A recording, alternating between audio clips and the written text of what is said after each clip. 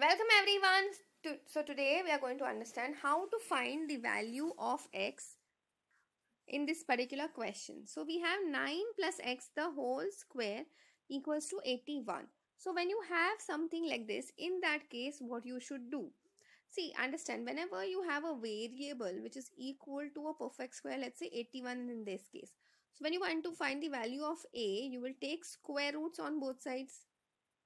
And when you take square root of a perfect square, here the answer will be in the form of plus minus 9. Okay, so here also we will say 9 plus x is either equal to just 9, or I can say 9 plus x equals to minus 9.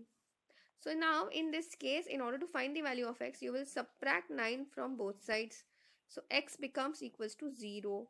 And here also we will subtract both sides by 9. So here in this case, answer becomes minus 18.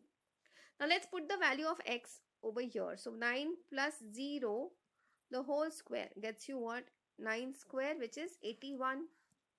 And 9 minus 18, the whole square becomes what? Minus 9 the whole square, which gets you the answer as plus 81 only. So in this case, I can say in both the cases, I'm getting my RHS back. So here we can say the answer for this one is either 0 or minus 18. That's it for today. I will see you in the next video.